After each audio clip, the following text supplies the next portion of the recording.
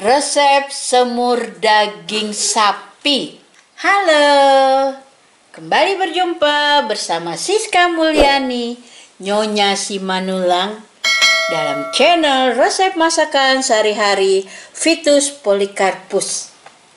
Saya akan membuat semur daging sapi. Bahan-bahannya, ini daging sapi yang sudah direbus dan sudah dipotong seperti ini tipis-tipis. Ini ada setengah kilo lebih. Minyak wijen, kecap manis, air matang, margarin untuk menumis bumbunya, bawang putih sekitar 6 siung yang sudah saya geprek seperti ini, kaldu bubuk, lada bubuk, ini gula merah sedikit, ketumbar, kayu manis, bunga lawang, kapulaga, jintan, cengkeh. Ini jintannya dan ini ketumbarnya. Ini akan diulek halus.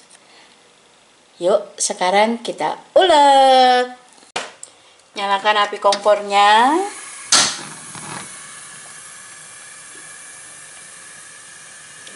Masukkan blue band, margarin.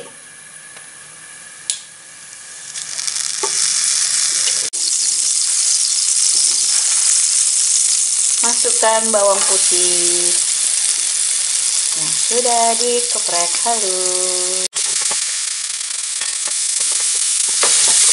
Masukkan ketumbar, kapulaga, cengkeh, kayu manis, jintannya. Beri sedikit air ya. Masukkan dagingnya.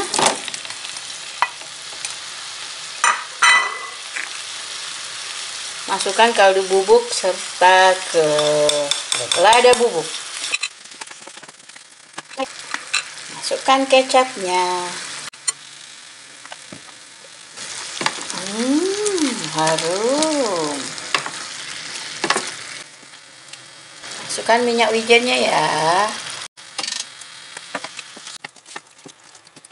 Tutup ya supaya mendidih dan dagingnya lebih empuk lagi.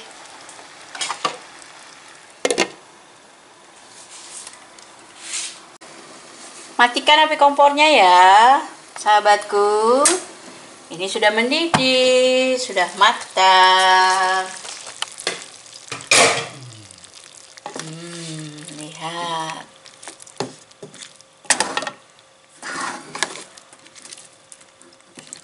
Yuk, kita tempatkan dulu di piring saji. Resep semur daging sapi sudah siap dihidangkan untuk keluarga tercinta. Sahabatku, kalau video ini bermanfaat, diklik ya like-nya, di komen, lalu di-share ke sosial media yang sahabatku miliki, sehingga keluarga serta teman-teman sahabatku bisa juga merasakan manfaat video ini. Bisa lebih baik dari saya membuat menu untuk dipersembahkan kepada keluarga tercinta. Berikanlah yang terbaik, yang bergizi untuk keluarga kita. Bagi sahabatku yang baru pertama kali mampir di channel resep masakan sehari-hari Vitus Polikarpus, di-subscribe ya.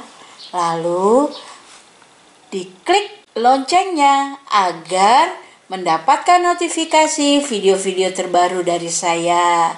Terima kasih sahabatku. Matur nuwun. Mau lihat godang, kure sumanga. Hatur nuhun. Sampai jumpa pada video saya selanjutnya. Salam merdeka.